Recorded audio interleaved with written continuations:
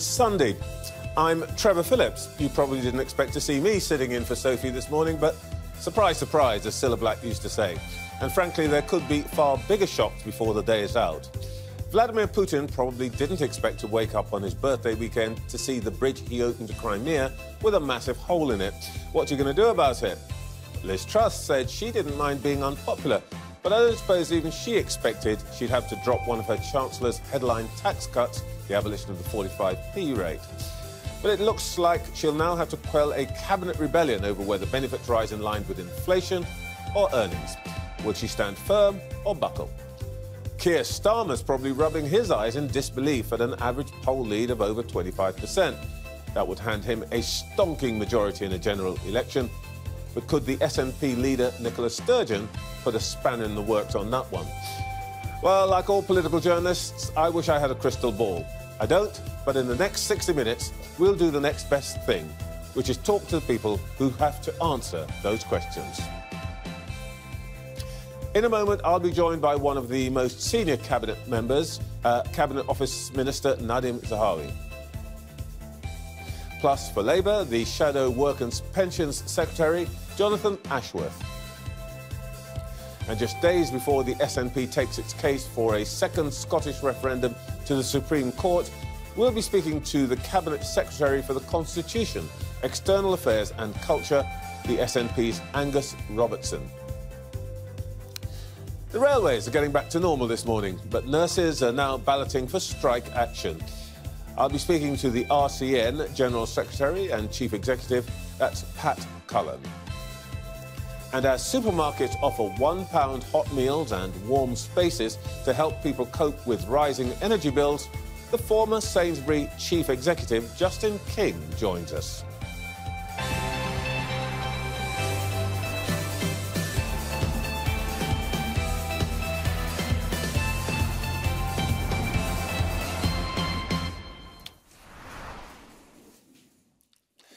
And joining me now is the Cabinet Office Minister, Nadhim Zahawi. Good morning. Good morning. Well, Minister, now you've written a newspaper article this morning calling on Conservative MPs to rally round Liz Truss.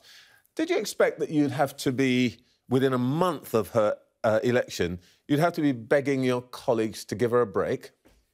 So I wrote the article because I think delay is our biggest enemy. We've got 2 years to demonstrate to the nation that we can deliver the growth plan, deliver the energy strategy that weans us off expensive oil and gas being imported to the United Kingdom by investing in nuclear, investing in offshore wind, onshore wind, and of course other renewables. And I want my colleagues to obviously focus because any dither or delay will end in defeat. And that's what we don't want to see. We want to be able to demonstrate to the nation, as we have done. The first couple of days in office, Liz Truss put on, and I was Chancellor of the Exchequer who developed the plans, the biggest energy package to protect households and businesses probably in history. Is an enormous intervention to make sure that households can feel safe at Christmas, that they'll have the ability to keep the heating on whilst Putin, you mentioned Putin in your opening remarks, is using energy as a weapon against us because of the help we're putting into Ukraine and to get Ukraine their country back. So I understand that, but the thing that you really most apparently, I read the article, want to delay is Tory MPs criticising the Prime Minister. Did you expect that you'd have to do that? Well, I want to see unity. I want us to, now that we've had a leadership election, we've got a Prime Minister in place, we've got 24 months to deliver. The Cabinet Office is effectively, I'm the Chief Operating Officer of the government, the COO. My responsibility, Liz has given us the priorities for each department. So let me bring that to life for you. In health, it's about A, B, C, D. So ambulance, the backlog, care, then GPs and dentists, doctors and dentists. If we deliver that in the next 2 years, where people feel confident they'll get their GP appointment within 2 weeks, hopefully even earlier, they'll get a dentist appointment on the NHS, that we will actually finally deliver a care system that is fit for purpose, that people can see and feel the difference, then we will absolutely, I think, be confident in going to the country and saying, give us another term. I want to give you the chance to talk about policy in a second, but let's just deal with the politics. You're not the only ones taken to newspapers this morning. Penny Mordaunt and Suella Braverman, your cabinet colleagues, have written similar pieces. Could this be the same Penny Mordaunt who was the first to publicly disagree with the policy of let's wait and see on inflation or earnings benefits? Or could it be the same Suella Braverman who told a fringe meeting, second day of your conference, that she thought the U-turn on 45p was disappointing? I have to say, isn't this a bit like the arsonists turning up to a house fire with a bucket saying, oh, we want to help? They're the ones who started this. Well, first of all, you will know, Trevor, because you're a veteran of party conferences. Party conferences... That's a way of telling me I'm old. No. That's not going to put me off. They were the two people who started this. Well, first of all, as I said, we'd been in office under Liz Truss for a very short period of time when Her late Majesty sadly passed away, and then we had to obviously coordinate, and it was the honour of my life to coordinate the funeral and commemoration for Her Majesty. And of course, we have cabinet collective responsibility, but we've literally had, I think, only one cabinet meeting. That hasn't stopped us doing the work. I have, as in my role as Chief Operating Officer, been making sure all those targets are now unpacked. There's targets by time and, of course, by milestone in place for each of those Minister, you're not dealing with this point, which is about your colleagues who were the first to criticise the Chancellor and the Prime Minister in various ways, suddenly deciding that they're calling for unity. I mean, for goodness sake. Well, so let's can't be serious. No, it is very serious, because actually both Penny and Suella are part of that team, part of that cabinet. We've got cabinet collective responsibility. On the universal credit uplift, the Secretary of State at the Department for Work and Pensions, Chloe Smith, there's a process, you know that. There's a process. The actual data from September is still not fully collated. The one thing I would tell your viewers is Liz Truss will always be on the side of helping the most vulnerable. The 8 million most vulnerable households are not only getting the advantage of the energy price cap, she's put in the average household not paying more than £2,500 for their energy, but also the £1,200 that we'd previously got in place that we're getting to those households. So we'll always be on the side of those households that need the most help. But until we have the process complete at DWP, no decision has been made on the universal credit, on the benefits uprating. But if I may say so, this is unusual for you. You're still not answering my question.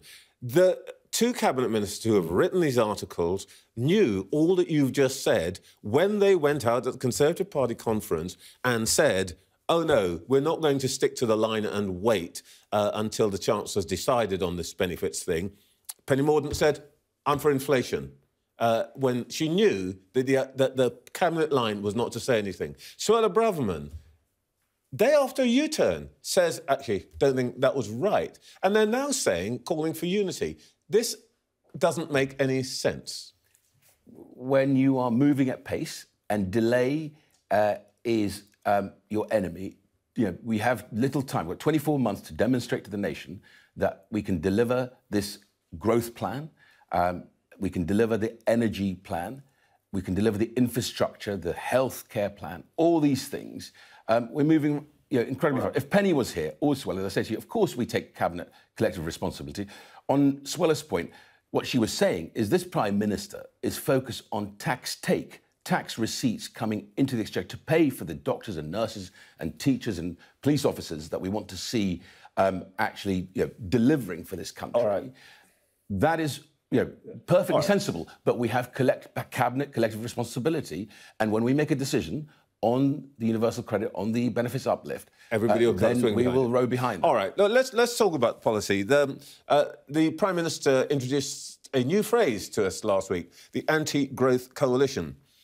Now, I suppose that includes people who don't want building on green belt, people who don't want fracking, people who like their villages just as they are and don't want new housing estates at the bottom of the garden, and people who think that we've had far too much immigration and we shouldn't be doing any more of that.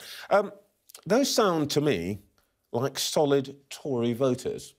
So isn't your strategy self-destructive? You are mischievously conflating consent of the people versus actual policy on delivery of a dynamic economy. Why do I say that? So let's take the issue of immigration. People absolutely right that we want to bear down on bad migration. So if you look at, say, let me give you an example, on international students. International students are a plus, a really positive thing for our universities, for our communities.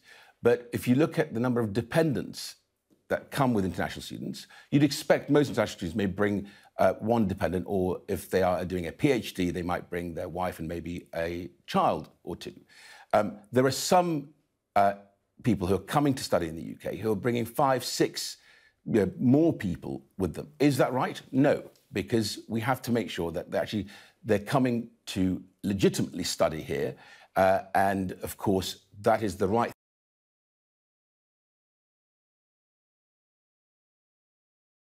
thing to do, to look at bearing down on abuse of the system.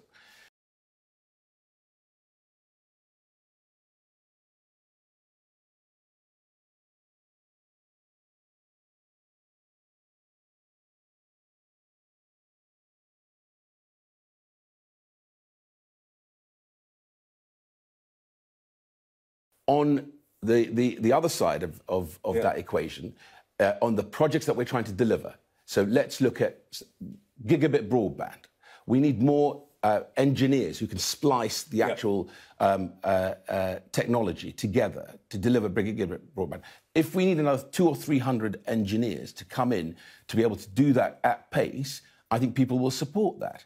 If you look at what we're doing on, what we're doing on investment zones are about local areas consenting to having an investment zone that includes substantial amounts of residential building, of commercial building. That's a good thing. On tapping into our gas assets. OK, just before you go on to that, right? This is a great picture you're painting. Yeah. When you say people who will support that, I take one person who's not going to support it, Suella Braverman, who last week said we want to get immigration down to below net 100,000. Right now, it's net 239,000. She is one person who is not going to agree with the words you've just said, so honestly. I'll answer that in a very straightforward way, because I have a weekly meeting, because I chair that meeting, on both legal migration and, of course, the illegal migration that we want to stamp out, including the issue around small boats where people are being, having their lives put in danger by these gangs, and we want to break that business model with Suella Braverman in those weekly meetings, because, again, remember what I said to you at the beginning? Time is against us. Delay is our enemy. We have to move at pace to deliver this stuff. As the Chief Operating Officer, I do that. Suella's in those meetings every week, and she would agree with me when I say to you, we have to bear down on the bad migration and make sure that the economy and the big projects that we're going to deliver, the needs of those projects are met at speed in the next 24 months, because what Liz wants to see is not just announcements, but delivery. She wants to see outputs. When we next see her, we'll ask her if she really agrees. But let's not delay, and let's get to the thing that I think most people will be having on their minds right now. Winter's coming. Energy is an issue. The National Grid says that, though it's unlikely, there could be planned blackouts. Do you agree with that? It's extremely unlikely. So let me, again, Cabinet Office, and my responsibility is to chair those meetings. We've got a couple of things that are things that we've done that help us deal with winter, and of course, war on our continent is the cause of us being very focused on making sure we have the resilience in place over winter. What have we got? We've got the second largest LNG processing infrastructure in Europe. Yeah. Half of our gas we produce here at home. We want to go further. This year we've increased our output by 26% on gas. We've got interconnectors with our neighbours. Now, what the National Grid is saying is the extremely unlikely scenario where there's issues in Europe with the interconnectors. And a cold snap. And a very cold snap. But it's possible, isn't it? So it is extremely unlikely, but it's only right that we plan for every scenario. But all I would say is we have a buffer, the same buffer as last year. And so I'm confident that come Christmas, come the cold weather, we will continue to be in that resilient place. But it's only right that we have we have actually looked at every scenario. Okay. Now, what the National Grid is doing with Ofgem is also actually having a communication programme to tell people how they can do better. We ourselves, if you go on gov.uk, you will be able to see how you can actually help this is interesting. Your home or your business conserve energy. Because this is very interesting. So the stories we've been hearing about the government saying to Jacob Rees-Mogg's department, that plan that you've got for telling people how they can dial down the amount of energy that they use and so on, there will now be a government campaign and government, not direction, but government information about how we can all use less energy. So the question you ask is about spending £14 million on a campaign. That, I think, is the wrong thing, because actually, if you go on gov.uk now, you'll see, if you search what tips there are for you to be able to conserve more energy, use energy wisely. The National Grid and Ofgem, and actually a number of the energy providers, are using the direct communication with households to be able to say, here are some measures that you can take. So is it going to tell us things like how we turn down the boiler temperature? Is it going to tell us to do laundry at night? What we're not doing is spending £14 million on a government campaign. Yeah, OK, you don't have to spend money. But, well, let me ask you. You're the Minister for sorting stuff out, really, at the moment. If I say to you, what should I be doing? Should I be doing my laundry at night? Should I, the Norwegians are telling people, shower with a friend? Is that what you're going to be recommending?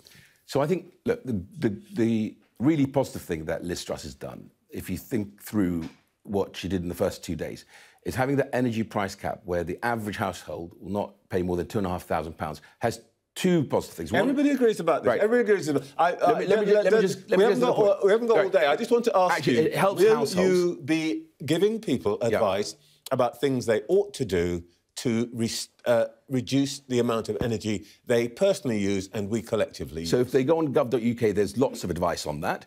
And National Grid, not a specific campaign? No, not a specific campaign. But actually, the bearing down on the cost of energy for households help people cope with war on our continent and make sure they have a safe Christmas when it comes to their energy consumption. By the way, it does one other thing, which we haven't talked about. It actually bears down on inflation, up to 5% on inflation. Yep. And that fiscal responsibility will help then the monetary policy, that is the Independent Bank of England, hopefully bring inflation back under control as well. We are seeing this morning images of at least one half of a bridge between Russia and Crimea in the water. And as you've already suggested, that is part of the problem that we're facing to do with energy and food shortages potentially and so on. Is it a turning point in that war, do you think?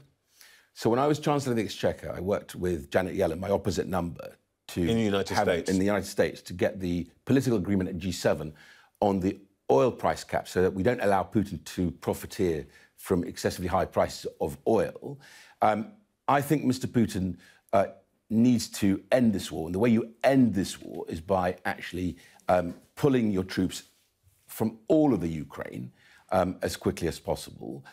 We will continue to support the Ukrainians in their incredible endeavour to get their country back. Ben Wallace spoke about this at party conference. The work that he is doing, that James Cleverly is doing at the Department in Development and, of course, aid that's going into Ukraine, it will continue. And I think there's one way to stop this war. The only way to stop this war is for Russia to withdraw from Ukraine. Well, that's not necessarily the case. Mr. Putin thinks we understand that there may be another way to stop this war, which is the use of nuclear weapons. And Mr. Biden has said that they think that's a realistic prospect. Mr. Zelensky has said he thinks that's a realistic prospect. Does the British government think that it's a realistic prospect that Putin could use nuclear weapons? Well, Putin is unpredictable, and I will not wish to speculate as to what he does next. The right thing to do is to withdraw.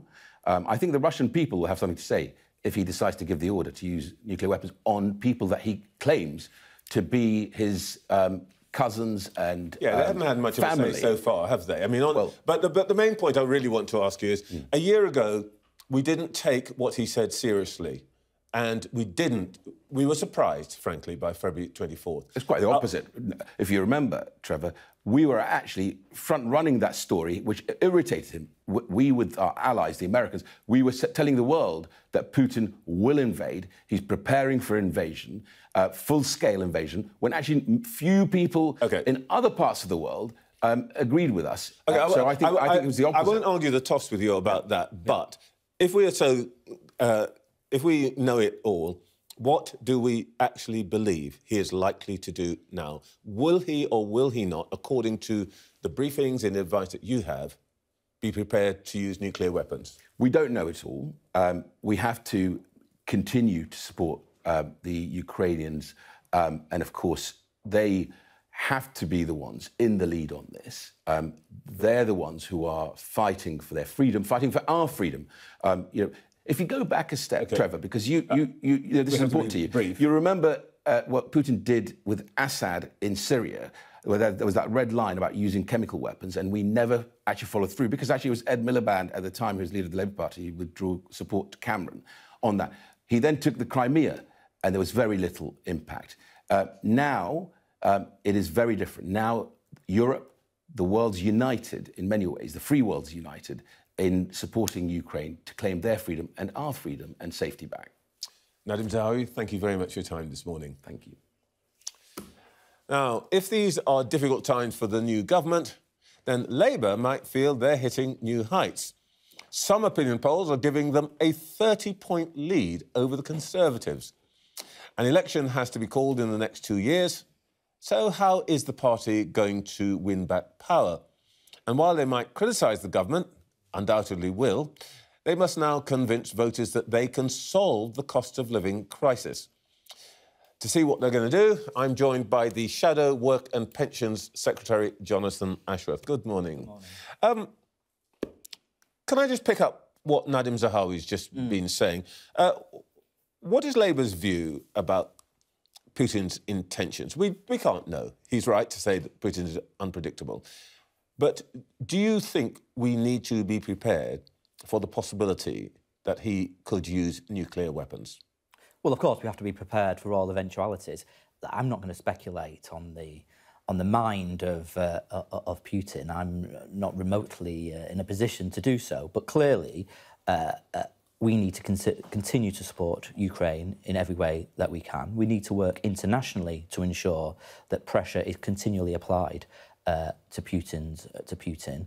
And of course, yes, we have to be prepared. But look, I've read experts suggest that this may be a bluff. I mean, it's pretty serious. I'm not downplaying it remotely. But look, it's not for me to speculate on the psychology of Putin and what he may or may not do. But obviously, we need to be prepared. All right, let's deal with psychology closer to home. I know you study. Labour has said that it would not have proposed the abolition of the 45p rate.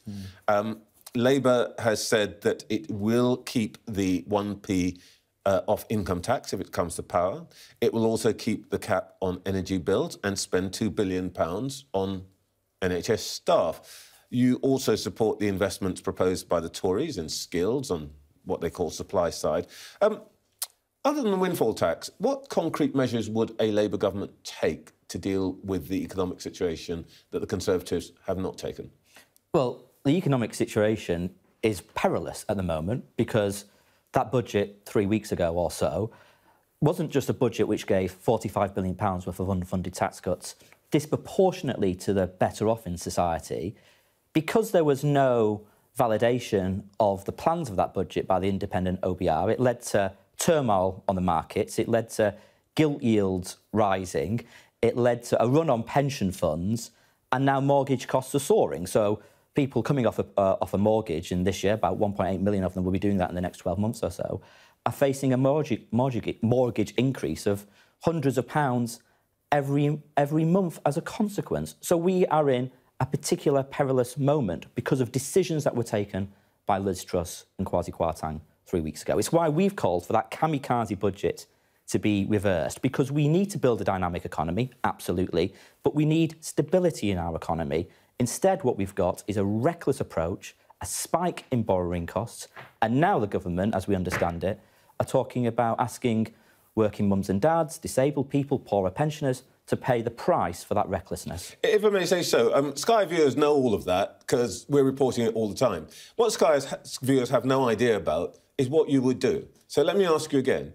What would Labour do, other than the windfall tax, which would only last a year? What would Labour do to tackle all of the problems you've enumerated that the Conservatives are not now doing?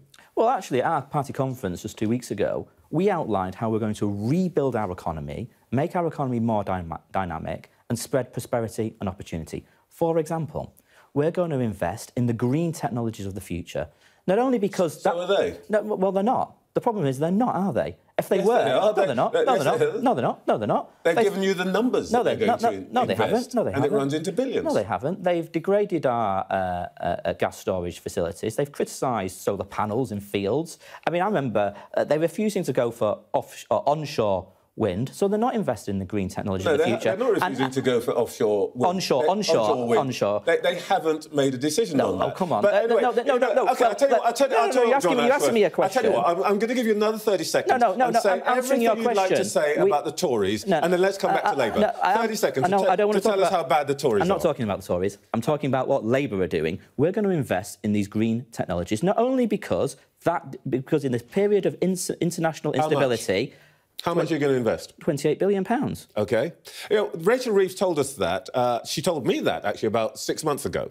OK, so what's new? About the cost of living, about inflation? We're now in a different situation. You yourself have just said that. What would you do about this situation that Tories don't do? I tell you what we will do. We're going to reform our welfare system to get people back to work. The 600,000 over 50s have left the labour market since the pandemic. Those leaving the labour market for reasons of sickness is now rising at its highest rate ever and is at a 20-year high. And yet we don't have a Job Centre Plus system or a welfare system that is supporting these people to go back into work. Many of them say they will return to work if they're given the correct support to do it.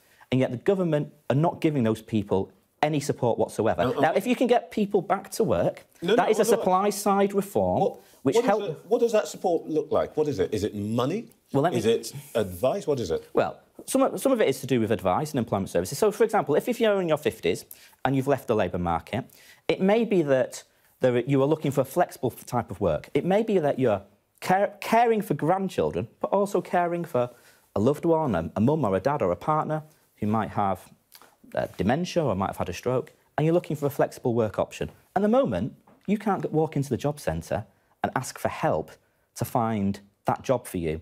So I want to reform the way job centres work. I want to reform the way in which we do employment services in this country to get more people into work. And those who are currently on benefits in low-paid work, I want to give them the help so they can work more hours or move into better-paid jobs. So actually, we've got a big programme of reform to our social security system, which will help more people into work, which is the type of supply-side reform that will actually bring inflation down, stabilise the cost of living and grow our economy. All right, look, I mean, we could carry on about that. I'm not sure I can still quite see the difference here, but let's talk about... Well, there's a big difference because the Conservative government aren't doing that. OK. And there's a million vacancies in the economy. All I can tell you is that they will sit here and tell me that they are doing it, but they won't. I promise you they won't. I absolutely promise you that they won't. I've heard it. They said it. Anyway, let's talk about something that matters today, and that is the SNP have their conference. We are pretty sure that they will call for a second independent referendum. If Labour were in government, would it grant the SNP a second referendum? No. OK. The Scottish government... Let me ask you another thing, because it is thought unlikely that that Labour will get an outright majority. Though looking at the polls today, that's possible. But let's say that the most likely outcome here is that Labour would need some support from the SNP. What are your relations like right now on issues like, for example, the gender recognition question? The Scottish National Party says that it plans to make it legal for an individual born with a typical male body to have their gender changed without any professional assessment or medical intervention. That's what they want to do. Will Labour support that bill? Well, hang on. The whole premise of your question was that Labour cannot form a majority. Now, I'm not one to pray in opinion polls, because I believe the only opinion polls that matter is the one on election day. You've told me that before, yes. On election day. But I'm afraid the premise of your question is that Labour won't get a majority. Well, the opinion polls are not showing that at the moment, as indeed you did concede when you asked me the question. I've acknowledged that. So, look, right, we are campaigning for, and we are hoping to win the trust of the British people to form a majority Labour government. So whatever the SNP policy is here or there or everywhere is irrelevant. We're going to form a majority Labour government in order to rebuild our public services, in order to get people back to work and actually to support people through this cost of living crisis. Just to come back to my specific question, will the Labour Party in the Scottish Parliament vote for this piece of legislation? I mean, I presume I don't know is the honest answer, but I presume my colleagues in the Scottish Labour Party are broadly supportive of changes to support trans people who are a very marginalised group in society, a very stigmatised group in society, and have often treated appallingly. But including male-bodied people going into women's refuges, for example? And women's prisons? Well, is that a specific That's what that item legislation would allow. Well, look, my colleagues in the Scottish Labour Party in the Parliament will no doubt have opinions on this and will respond. I mean, I'm not a member of the Scottish Parliament. All right, John Ashworth, thank you very much indeed for your time this morning. Thank you. Now, this week, the Supreme Court will hear one of the biggest and most sensitive constitutional arguments. Should Scotland be allowed to hold a second independence referendum? The current rules mean it can only take place if the UK government agrees to a vote, as I've just been talking to Jonathan Ashworth about. The SNP government in Holyrood argues that having won last year's Scottish parliamentary election, they have the right to call another ballot. Well, the opinion polls on the question of Scottish independence remain very finely balanced. So, with the cost of living crisis, can the SNP persuade Scots to their cause? We're joined by Angus Robertson from the SNP, Cabinet Secretary for the Constitution, External Affairs and Culture in Scotland. Good morning, Mr Robertson. Morning, Trevor. Thank you for joining us. Now, Nicola Sturgeon's complained this week that Liz Truss hasn't been in touch. Is that still true? I believe so, yeah. And just as a matter of interest, why doesn't she just pick up the phone and call Liz Truss?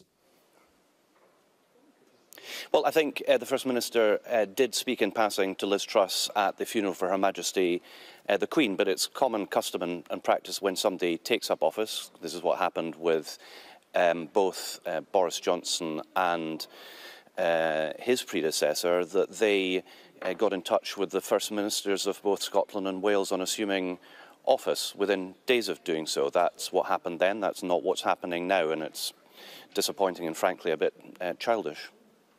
Well, yeah, but, you know, Nicola Sturgeon's been there a lot longer than Liz Truss. Wouldn't it be a bit grown up for her to... She knows Liz Truss. Just ring up and say, when are we going to have a chat? I just told you that she did speak to her. What it is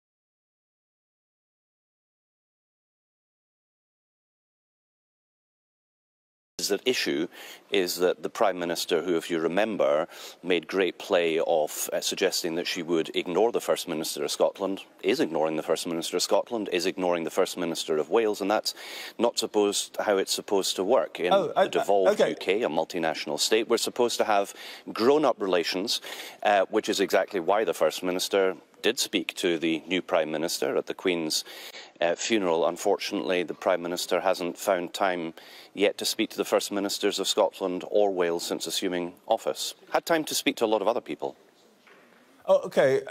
This is, forgive me, this might be a little confusing for viewers. She has spoken to her or she has not spoken to her? Have they spoken or have they not? Spoken to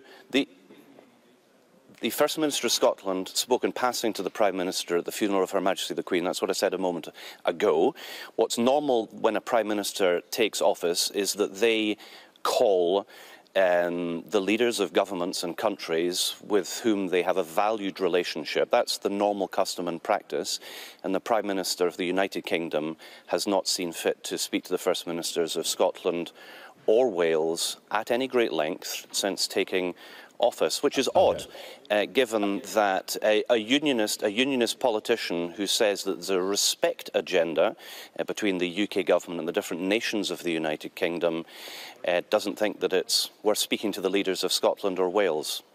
OK, I understand. The point is that Ms Sturgeon feels she hasn't been spoken to at the right time and with sufficient respect and at same length. Now, one of the things that they could have talked about then would have been the state of the economy and what you do about it together. Can you just make clear, what is the Scottish Government's point of view on the basic rate of income tax? Will it be agreeing with the UK Government that the basic rate should come down to 19p, which is in the Scottish Government's purview? It can decide whether it goes with it or doesn't. What are you going to do? So the first thing that the Scottish Government would do is tell the UK Government that it has made a huge mistake with its approach to the UK economy, crashing the currency, driving debt through the roof, leading to uncertainty in the markets that is driving mortgage rates up, which will make mortgage payments for far too many people the length and breadth of the UK unaffordable. So launching a kamikaze budget at the beginning of a term of office is certainly not something that the SNP would be supporting.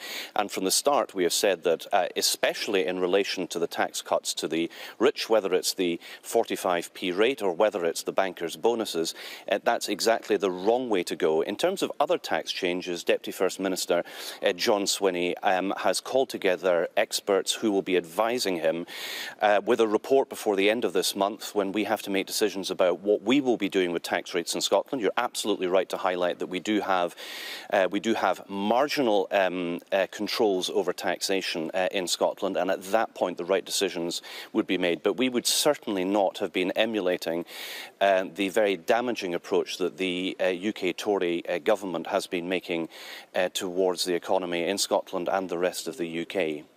Oh, so if your view is that you do not want to copy what the Truss government is doing, it is quite possible that come April, Scots will be paying more in income tax than everybody else in the UK. I'm sure you'd want to finish off that sentence by pointing out the fact to viewers in the rest of the UK that taxpayers in Scotland in general, the majority pay less tax across the piece than the rest of the United Kingdom. Those are the facts as they stand. We are trying to find the appropriate balance in government policy to make sure Let's not confuse the total tax take. Sorry, I didn't. Okay, let me sorry, Trevor, you didn't clarify. You've responded on the total tax take. The question I asked was that the individual taxpayer in Scotland would be paying a higher basic rate than others in the UK. And as I said, and I'm not incorrect to point this out, the majority of taxpayers in Scotland pay less tax than the rest of the United Kingdom. That is the context at the present time. I also said just a moment ago that Deputy First Minister John Swinney, who's in charge of the public finances at this present time in Scotland, is reviewing the impact of the UK government's mini-budget to work out what the appropriate decisions should be in Scotland, and will be doing it on the basis of the facts, unlike the UK government that has been making very damaging decisions without the advice of the Office of Budget Responsibility. We are going to make decisions about Scotland's finances in a prudent way, but there's a wider point at issue with this, Trevor, which is Scotland doesn't need to be in this situation. We don't need to have our public finances decided upon by people that we have not elected since 1955. We, of course, have another option, and we voted in favour of that in last year's Scottish Parliament election, namely to have a referendum in this country so that we can become an independent state and rejoin the European Union. I would far rather not be at the mercy of Tory Chancellors of the Exchequer or Prime Ministers who we haven't voted for. It's not sustainable. And it's not sensible, given everything that we've learned about their financial imprudence and their belief in a Thatcherite economic orthodoxy, which is going to cost us all dearly. All right, let's move away from the things that for which, as you would put it, the Tories are responsible. And let's talk about the things which you do all by yourself. So, for example, there's supposed to be an inquiry into COVID in Scotland. Can you tell us when that's going to start? And by the way, can you tell us why the chair and I think four councils have resigned from that inquiry? So in Scotland, we have a separation of powers. Government is separate from the legal system, so it's not for me to speak on behalf of Scottish judges or Scottish advocates about an inquiry that is separate from government. You'll have to arrange to speak to people in Scotland's legal system for those kind of questions. We value the separation of government and our judicial system, and it's going to remain that way. Professor Peter Watson, who represents the families of those who lost loved ones, says this inquiry is going nowhere. It's commissioned by the Scottish Government. Surely you do have some responsibility for it. Well, I would wish it could be underway, and I would wish that it would report as quickly as possible. The lessons need to be learned, and as you quite rightly say, families want answers. They deserve that. But I'm pointing out a basic fact about the way government and the way our judicial system works in this country. It's not for us to intervene in personnel decisions about independent legal inquiries. Of course, I hope that it is up and running as quickly as possible. I hope that it can conclude as quickly as possible. It's a shame that things are not underway. Those questions, though, are rightly to be addressed at our legal authorities, who are very separate from government, and quite rightly so. And in the meantime, if there's any way that government can help, whilst protecting the independence of our legal system, to get on with the inquiry that we would all want to see conclude, we would be happy to do that. All right, well, let's try and talk about something for which you and only you are responsible, which is what you say about IndyRef 2. The First Minister said this week that if you don't get a favourable judgment from the Supreme Court, that you will treat the general election as a vote on independence. Now, some people might say that's just a tad arrogant. Isn't it for the voters to decide what a general election is about? Well, let's just remind ourselves what the voters actually decided. And we had an election last year where this was the #1 issue in the election. People voted, and they voted in record numbers for a pro-independence government in the Scottish Parliament. The parties that were elected on a manifesto commitment that the people should be able to decide in the referendum won the election, and the parties that opposed that, the Conservatives, the Labour Party, and the Liberal Democrats, lost. No, it's a very with greatest Trevor. You weren't in the voting booth with the greatest them. Of respect. How do you know that that was a #1 issue for them? with the greatest, well, I was in the middle of the election campaign. I had the good fortune to win the seat that Ruth Davidson previously held as the leader of the Scottish Conservative Party in Edinburgh Central. I know very well why I won that election. I know what was in my manifesto, and the people knew what was in the SNP manifesto. I'm not going to patronise the electorate. The electorate voted for a pro-independence majority in the Parliament, and to simply do as if that doesn't matter, frankly, is not good enough in a democracy. And when you have guests on programmes and ask them whether they will respect democratic election results, to simply pass on from it when they say, no, we're not going to respect a democracy, is frankly slightly odd in my view. It is remarkable how UK political parties that lost the election in Scotland in this issue are given a pass on this. Either we live in a democracy or we don't. The people have voted to have the right to choose. And in a democracy, the people should be able to choose. They can vote yes, they can vote no, but surely they should have the right to choose. We can solve this issue very simply because we managed to do it in the run-up to 2014. The UK government respected the election result in Scotland. They passed what was called a Section 30 order, and we were able to hold a referendum in Scotland. There is no impediment to this happening. The fact that we've had to go to the Supreme Court, the fact that we're having to invoke the possibility of using elections to yet again show that people want to choose on this country's future is not where we need to be. I'd far rather the UK government just respected the Scottish electorate, respected the election result in the majority of the Scottish Parliament, and as good Democrats, abide by democratic standards. Unfortunately, the Conservatives, and now sadly also the Labour Party, are perfectly happy to discard Scottish democracy, and it's not good enough. OK. Angus Robertson, thank you so much for joining us this morning. Thank you for having me. Now, train services across the country are returning to normal this morning, but already other key workers are threatening widespread strike action. The Royal College of Nursing has sent ballot papers to 300,000 members across the UK, the largest vote it's ever called. The college says that nurses are understaffed, undervalued and underpaid. With us this morning is Pat Cullen, the RCN's General Secretary and Chief Executive. Good morning. Thanks for joining us. Before we talk about the strike, where have you actually got to in the negotiations? Well, put simply, we aren't in negotiations. I have made many attempts on behalf of not just the 300,000 nurses that have been balloted, but the 500,000 plus nurses that I represent. And unfortunately, this government hasn't engaged with the Royal College of Nursing as yet. When you say they haven't engaged, and do you mean that you've asked for a meeting and whoever happened to be Health Secretary at the time said, no, I'm not talking to you? Well, the last Health Secretary that I had contact with was Sajid Javid. And since then, we have made multiple attempts to try and engage with the Health Secretary. The two, the current one and the previous one that was very short-lived. And both of those people have not, as yet, met with the Royal College of Nursing. But presumably, the actual employer here, anyway, is not Therese Coffey, who's now the Health Secretary, but the NHS. Presumably you are talking to NHS managers. Of course we're talking to them. And where have you got to with them?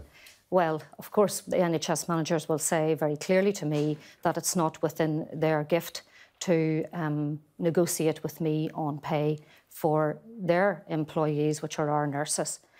So I'm bounced back to government. And that's right. That's absolutely right. Those employers do not have the authority to actually negotiate, because Agenda for Change sits at, which is the pay framework for our nursing staff, sits within the domain of government to make those decisions.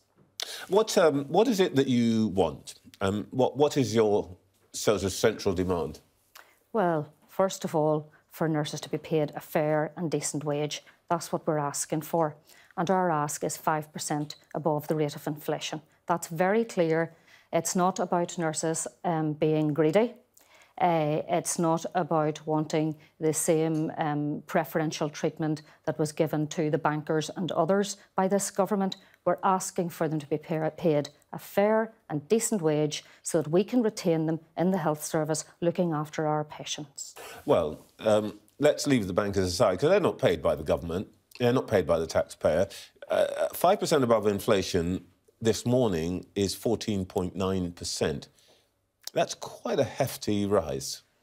Well, Trevor, you did mention the bankers, but if you looked, and of course we attended the Conservative Party conference and we listened very carefully to what they say, and it does seem that those people, like bankers and others, are very carefully looked after. What we have seen very clearly from this government is that they haven't managed to actually recognise that they cannot have a health service without nurses. We heard this morning from ministers coming on this programme and talking about how they're going to deliver on their A's, their B's, their C's and their D's. And what I want to say to each and every one of them, they'll deliver on none of those if they do not understand there's an N in the alphabet, because each one of those depend on nurses. We deliver nothing in health and social care without having a nurse, and yet they have just seemed to not understand that they need to understand that there's an N in the alphabet, and they need to respect nurses if they want to retain them in the health service. If we can stop our nurses having to leave the health service and indeed social care to find jobs in supermarkets, in restaurants and other places so that they can pay their bills, I think that's an incredible indictment on any minister to sit here and not actually recognise what they are doing to the health service and to patients. Are you getting any more mileage, if I can put it that way, from